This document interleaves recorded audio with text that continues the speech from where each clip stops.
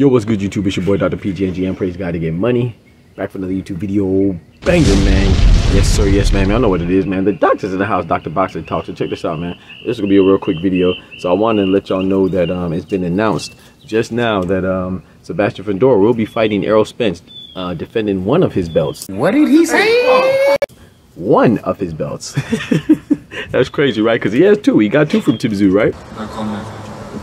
So the WBO has apparently either stripped him or he vacated voluntarily. I don't know, but they'll be fighting in October, presumably in the AT&T Stadium in Texas. You know what I'm saying? Errol Spence's hometown. So remember Terrence Crawford told Errol Spence he got to wait in line, and Errol Spence said, "I don't do lines."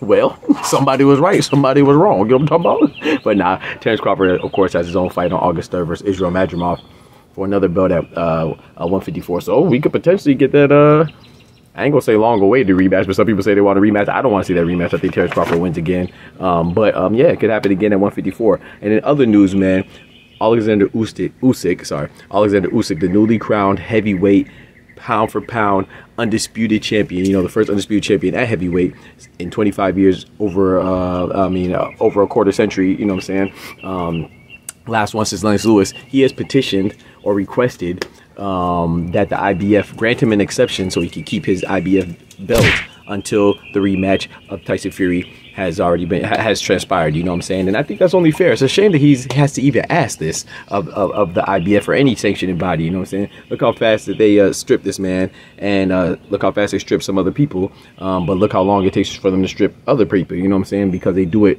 strictly for monetary purposes, you know what I'm saying? So I really think that hopefully they grant him this. I think they will. Bullshit! Bullshit!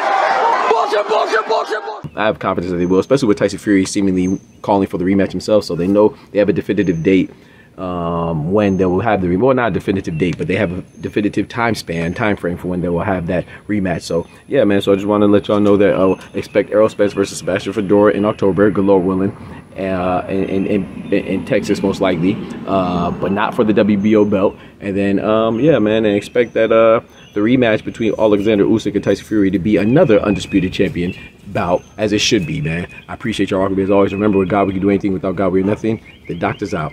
Peace. From the hood to college, both worlds they had to meet. 6 degrees between us, so cold we're about to freeze. But we're Florida boys, hot takes, we bring the heat.